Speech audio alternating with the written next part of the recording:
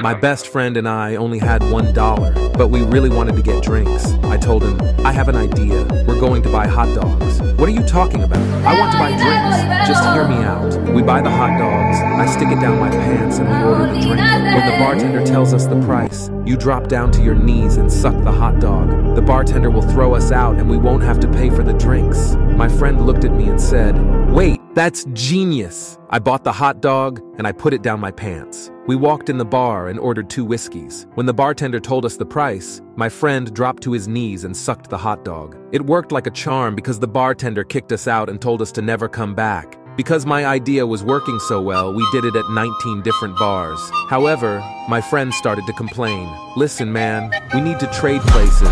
My knees hurt. You better stop complaining because you have it easy." He looked at me confused. "What are you talking about?"